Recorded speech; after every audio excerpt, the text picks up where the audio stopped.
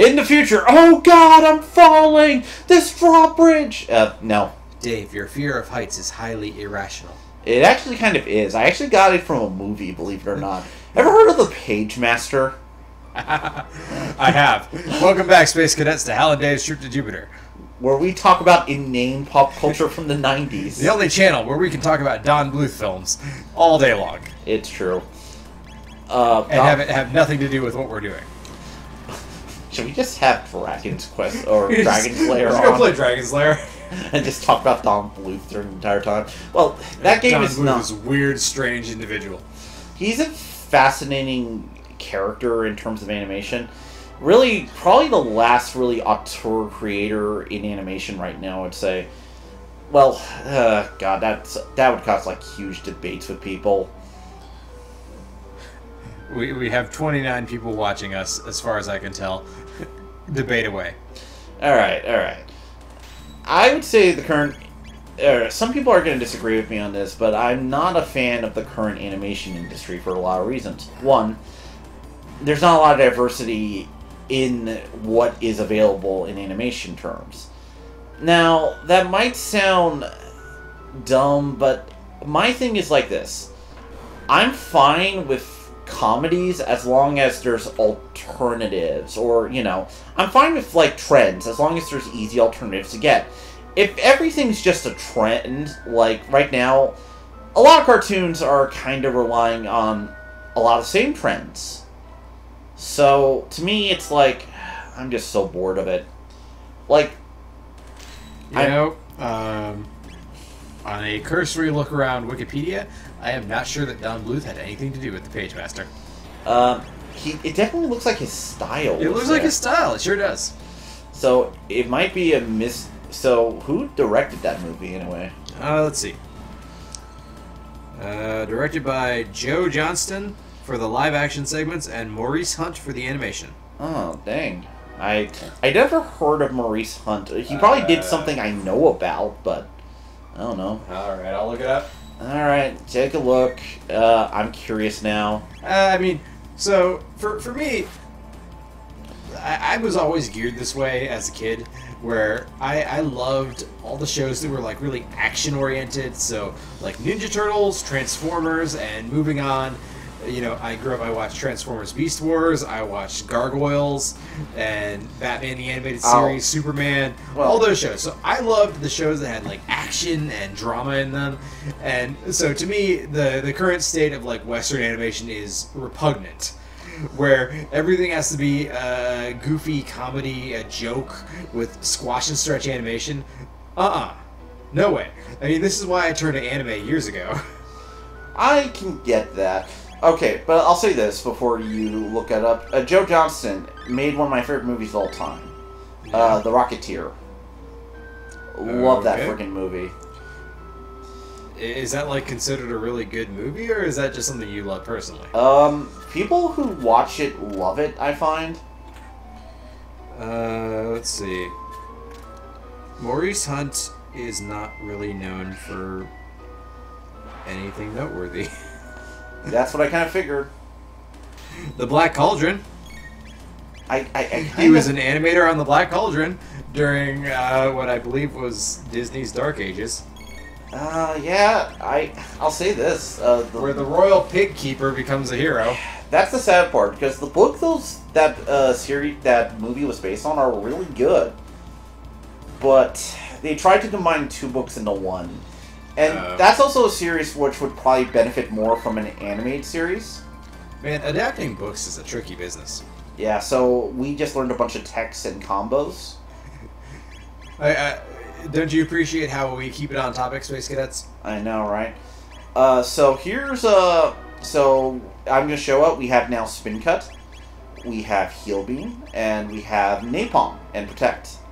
So, and this is some of the other attacks we have. We don't have a triple tech yet, unfortunately. One day. One day soon.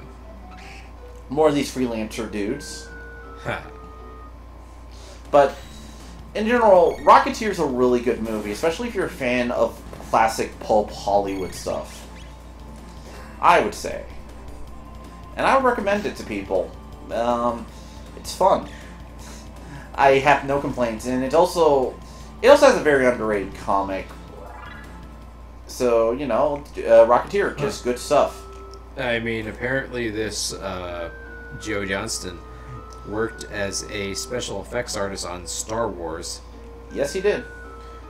So that's something. Whenever I see like a documentary or something like that on the old Star Wars films, how they made those things, I'm always impressed because they managed to do a lot in an era where they couldn't fall back on computer animation. In general, they blew up those models like like the Death Star or like TIE fighters and stuff. They blew those models up just to get that on camera. Dude, like, it's insane what they had to do for the original Star Wars in terms of just everything. That movie was also very experimental back in the day, comparatively, because no movie had really looked like that before then. I mean, there's a reason why they are classics and they last to this day. Well, Star Wars is important for a lot of reasons. It's probably also a reason why the sequels always struggled. Whoa, you fell off the waterfall. I did. And now I have to go back up. But it's an easy way to get out of this. That's interesting how your party members had to fall behind you before you could move on. Yeah, but it means I have to go back up here. We're all tethered on a chain. We're just like...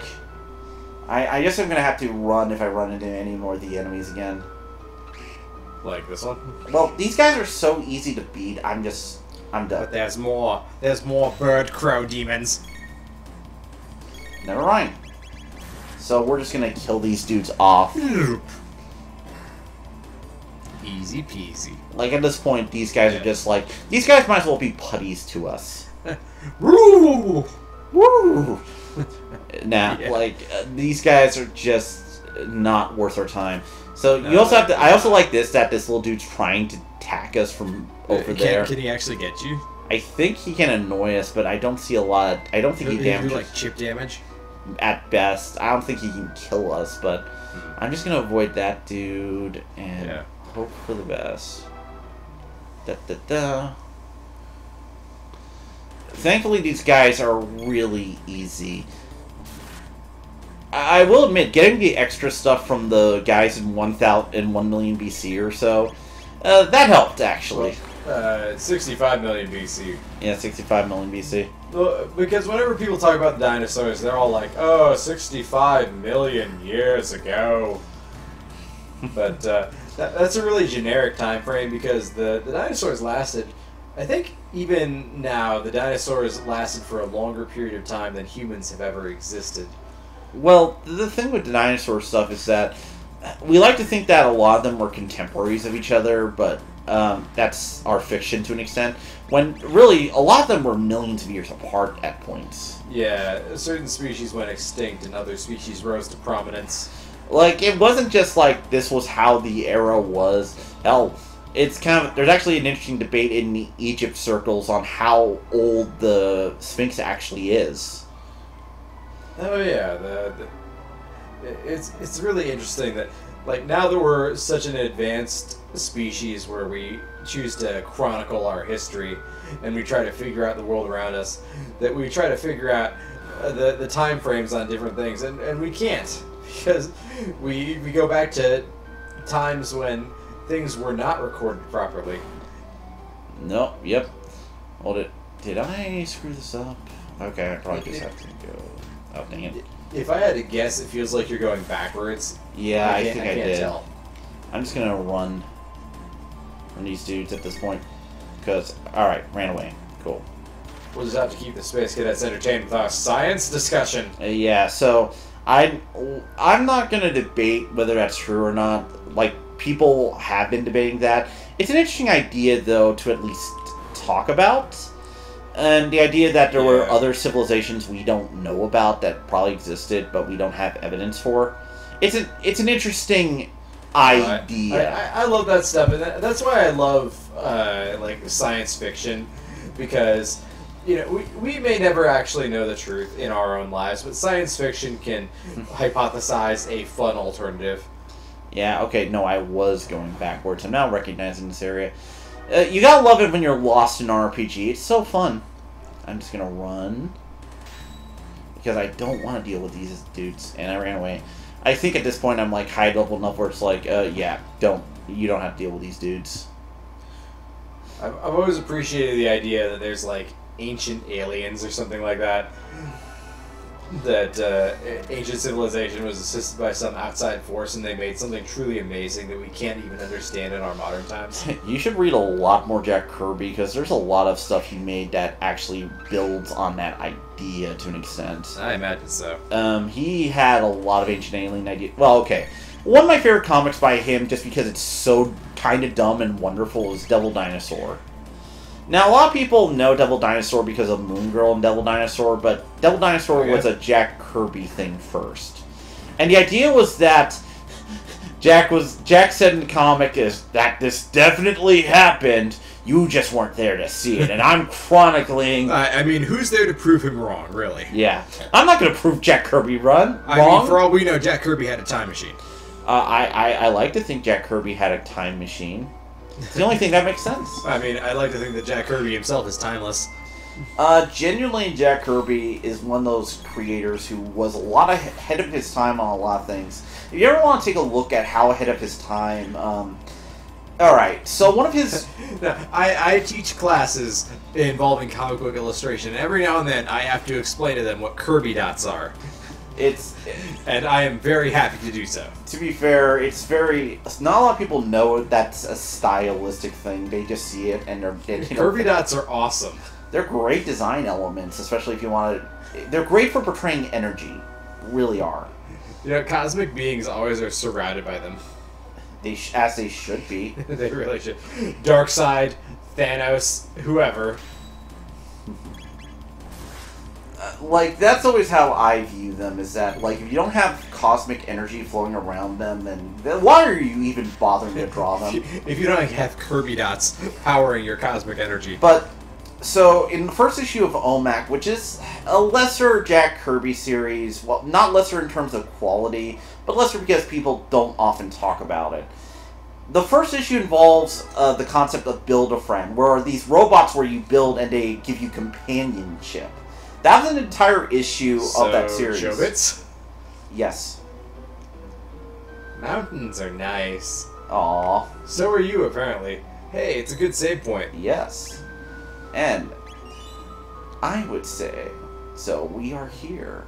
Yeah, Tata and Frog? Yeah, this is actually the part where we're going to run into... No, wait, what time frame are we in? We're in 1000 AD, right? 600. 600. We're in 600? Yeah, I've been saying that. Hold it. Shiny? You got a speed tab? Yes, and guess who it's going to? Chrono!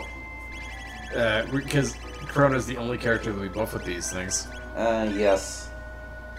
But Chrono is just very handy to have, because he actually has a lot of variety in his attacks. No, is there ever a time where you lose a party member and you have to wait for them to come back? I'm going to not say at the moment. Okay, apparently that's a secret. Well, because there's certain RPGs that I played where they'll introduce the game and they'll have like one really good party member, and then they'll take them away for like half the game, and then give them back to you later on. Yeah, but we're going to focus on this bit. Are you here for the Masamune?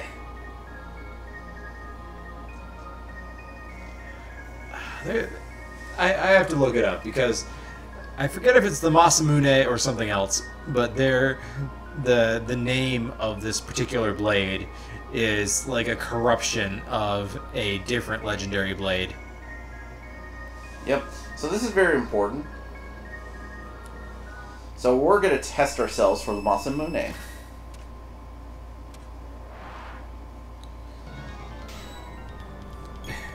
Fighting against Masa and Mune? Yes. The spirits of the sword.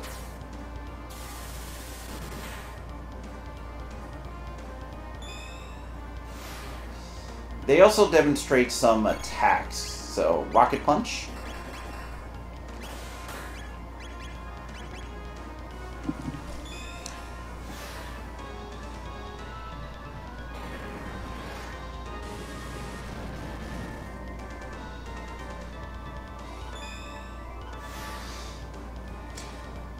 let's see. Masamune is widely recognized as Japan's greatest swordsmith. Yep. He created swords and daggers known in Japanese as tachi and tanto, respectively, in Soshu tradition. Yep. It's a classic sword thing, so... Maybe it's the Murasame or something like that. There's a similar sounding sword name that is really just like a bastardization of things. And I remember in like Metal Gear Rising, I think it is, that the character Sam has a sword, a legendary sword that is deliberately called whatever like the bastardized name is. So it is to indicate that like he got it wrong, they got it wrong, everybody got it wrong, but it's his legendary sword. So, yeah. because like he's a weeaboo. He's the ultimate weeaboo. He's a big cyborg weeaboo. The ultimate cyborg weeaboo. Alright. So you have to beat one of them. I mean, it's kind of like if you called these characters like Exa and Caliber. So they're talking about Cyrus, so that's What important. should we do? It's time for real. We mean business. They combine. Are they gonna do the fusion dance? Yeah. Well, Fusion Ha! Now Hal and Dave have combined to become Have or Dal. Dal. We can't decide which.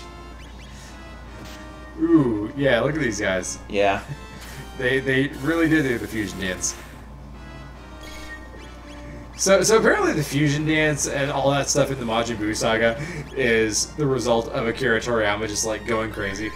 I can see that very much. Because for the previous story arcs of Dragon Ball Z, he had a lot of editors who were constantly like correcting him and telling him what to do. And for the Majin Buu saga, they finally got to a point where he's just like, stop bothering me, let me do what I want. You know, I'm kind of glad for him. He's just like, you know, just let me do my thing. Well, it's because there was like a lot of executive meddling in the previous story arcs. Because he just wanted to be done with Dragon Ball. Because Frieza's saga was supposed to be the end of Dragon Ball Z. Yeah. Goku was supposed to die. Like, that was supposed to be, like, Frieza would be defeated, and then Namek would explode and Goku is dead. The only Super Saiyan. The end. And then his editors were like, Dragon Ball makes us lots of money, make more stuff. And so then the Cell Saga happens, and he makes, like, he apparently saw Terminator 2, and then he makes androids, and a time travel storyline. And then they're like, these androids suck, make them cooler. And then he makes, like, Android 17 and 18. And they're like, these androids still suck, make them cooler. And then he makes Cell. And then they're like, Cell sucks, make him cooler. And then he makes Perfect Cell. Like, there's just like this long progression of executive meddling from what I understand. It's a little more complex than that to an extent, but yeah, it's just... Yeah, like, they just kept telling him to change it, so that's why there's so many, like, twists and turns. Which is, incidentally, what made it my favorite story arc, is that it actually had a lot of different unique twists instead of, like, one really long, protracted battle the way Frieza did. Alright, we gotta do some... Okay, time to concentrate. Revive. Yep. We're gonna heal Chrono Like, there. what happens with the Majin Buu saga, and the reason why you have, like, fusion dances and spells that turn people into chocolate, is because Toriyama was just like, I wish I wasn't working on this manga, but because I am, I'm gonna do whatever I want. I can see that. I'm just gonna mid-tonic everybody. Even Robo, who's like, I'm a robot, but I take tonics. I absorb your medicinal fuel into my power cells. It helps. It really helps. Alright, so we're going to do some more attacks on him. Hopefully we'll be able to take on this boss, but this will let us take care of one thing. No, I don't want to cure him.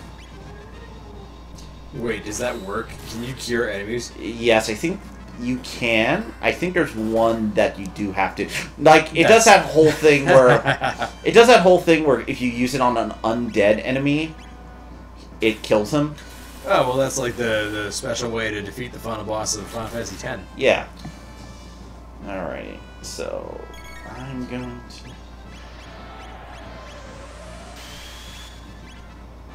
Ooh, he destroyed you guys. Cure Beam? Yeah, I'm going to have to heal Chrono up here. Wait, can't you do that Cure Wheel power? I think Well, Chrono's out of MP. Yeah, I'm tonicking him up, so... Yeah, Luke ain't looking so good either. Yeah. Robo... Robo is clinging by a thread. I'm healing Robo here. He needs it. He really does.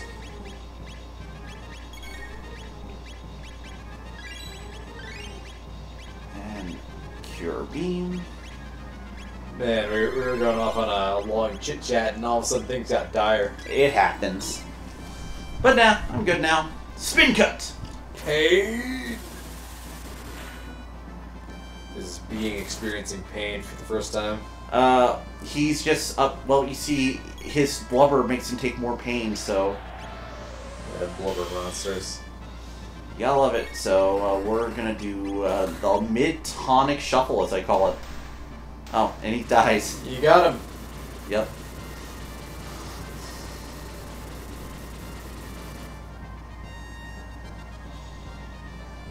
He dissolves into nothingness like there was nothing there to begin with. Oh, yeah. Got He's 10 got tech points and 1,500 gold. And Masa and Moon are just like, oh, why did you do that? Oh man, I could not be trusted to be a hero in this situation. If I just defeated like a demon monster boss that splits into two children, I could not be trusted not to just like kick them around and be like, you little punks, you think you can pull that shit on me? Yep. They beat us, big brother. Will they fix us? Yeah, now we have to find the owner and you know, who could the owner be? So, we get Masamune. We pull the Master Sword out of the stone. Mm-hmm. Yeah, but we gotta give it to somebody. And clearly, the hero of this story, Chrono, should get it. Clearly. It's not just a myth, but it has long been broken. We got the broken Masamune. So, there's a couple of things with the Masamune, is that it'll be a constant element to this game. We're gonna have to go back to do a couple other quests to fix stuff. And So this is an ongoing quest. yeah, this is gonna be a thing. And to get the ultimate version is also a quest. We don't technically have to get the ultimate version, but I'm gonna do that because it's Frog. So, we have finally obtained the broken Masamune, Space Cadets. What will we do with it?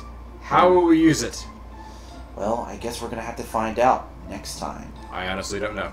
Next time on Hal and Dave's Trip to Jupiter. Yep.